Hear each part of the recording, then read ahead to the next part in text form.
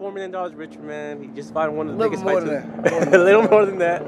You just fighting one of the biggest fights of the year, man. What's your mindset? How do you feel about everything right now, man? I'm focused, man. I mean, you know, to be realistic, I mean, I appreciate the opportunity. I trained my ass off for the fight. I was looking forward actually to more of a fight. But Yeah. but like I say, you know how Floyd is. He's gonna stay up smart, and he's gonna move around. And he's gonna do what he does. So it is what it is. But it just put me in a different mindset, a mind frame. Just the fact of just being in that position and being on that big stage and not getting flustered by it at all. You know what I'm saying? I mean, everybody's seen that. I wasn't. I didn't freeze up. I didn't care anything about it. Yeah. My mind was set on the mission, and I was just pressing the action and try to try to make them fight. So right now I'm just excited to get back in the mix. I just want to get right back in.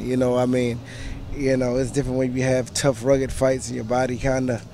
But that wasn't the case. So it feels like I can get right back in there and go to work. And right now the division's open right now. I feel that the throne is looking for a new king. So we need that. We need that. And Berto, how do you feel, man? A lot of guys wanted to be in your position, man. A lot of these guys at 147 wanted to be where you were at just past September. Yeah. How happy are you that you got that opportunity? Not just to make the money, but to fight one of the best fighters that everybody wants to fight. You can sit in the car if you want, man. I want you. It was a grateful situation, man. It was a grateful situation at the end of the day. I mean, like the money situation, of course, is good, but it wasn't nothing that I was really focused on because, like I said, we've been making money for a lot of years, and like I say, we're well invested, and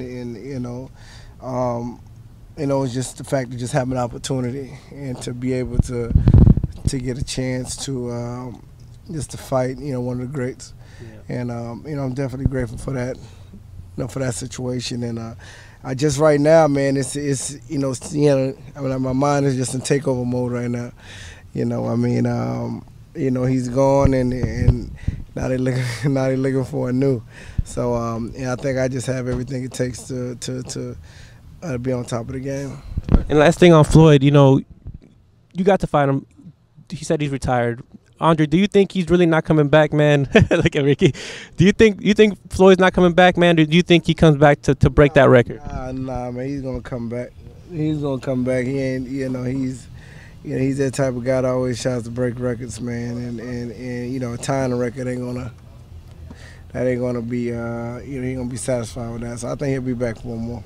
You think he still has what it takes, even at 38 years old, man? I mean, how did he feel? You were in there with him. You've seen it. I mean. That's all I was pretty surprised about, just the fact he's 38, just to be able to still be as quick as he is and alert as he is. I mean, shit is, you don't see that in sports at all. It doesn't matter if it's boxing, if it's football, if it's basketball. At that age, you don't see it.